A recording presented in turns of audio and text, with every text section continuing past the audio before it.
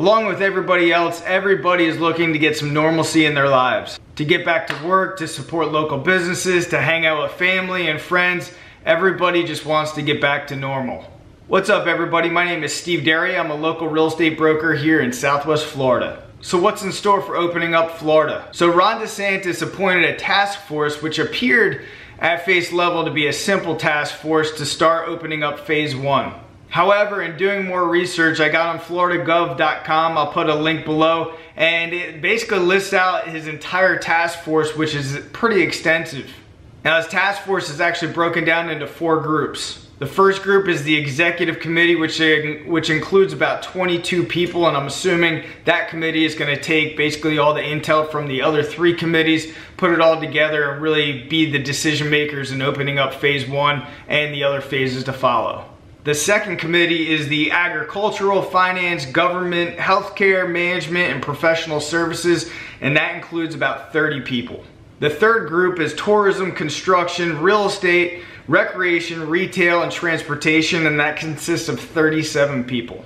And the fourth group is administrative, education, information, technology, manufacturing, utilities, and wholesale, and that consists of about 24 people. Now, all the people mentioned in this are just not average citizens. There are CEOs, they're corporate execs, they're doctors, they're board of directors. These are highly influential people in our area in Florida, and some of which are coming from outside of Florida. Now with that many people, I hope it doesn't confuse matters, but with that many people and that kind of intellect, I'm sure that they're going to come up with some good resolutions for laying out these phases. Now DeSantis, he was highly criticized for being pretty much one of the last states to kind of shut things down. And one of the biggest reasons was spring break. I mean, look at almost every college town. Where do people go for spring break? And many times it's Florida destination. So we had a ton of people out on the beaches, young college kids out on the beaches, basically just hanging out, relaxing, enjoying things. But even a popular spring break destination in Southwest Florida here on Fort Myers Beach, local authorities were actually getting on the news and saying to the parents from other states, if you have children or any children or kids or spring breakers that are here in the state of Florida, tell them to go home. And I get it. I was in college as well, and you know, you hear this kind of stuff on the news, but you really don't think much about it. You think you're invincible, and you know, a lot of people were nervous because there was just so many people all together. And you know, at the end of the day, spring breakers are socializing heavily, and that was one thing that Florida had to really figure things out in a timely manner to make sure that everybody is practicing safe social distancing. Fortunately, it does appear that things are starting to loosening up. DeSantis did call for some beaches in North Florida to start opening up. I know of some parks that are starting to open up as well, which is fantastic because I think a lot of people do need to get out. They do need to get out in the sunshine. They do need to get out in nature just to boost their immune system altogether.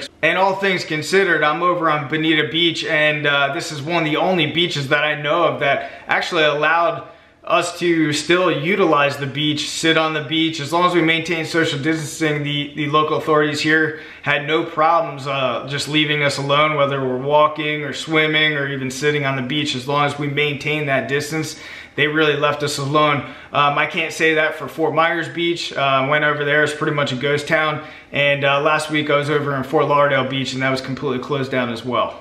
As a small business owner and in the industry of real estate, we are considered essential, so we're doing okay. But unfortunately, you know, it's saddening, it's almost depressing when you are driving around while working and you're seeing all these other businesses completely shut down. It's almost kind of eerie, and I know a lot of people are really looking forward to getting back to work and getting back to some normalcy in their lives. I'll put the link below for the government site for those 4 committees so you guys can see exactly who's in what committee and who they are. And anyway, I hope everybody is doing well, and when things do get back to somewhat being normal, I encourage you guys to support your local businesses. They are gonna need it. Appreciate you guys watching, and if you want more content regarding Florida, go ahead and subscribe, like this video, and we appreciate the support. See ya.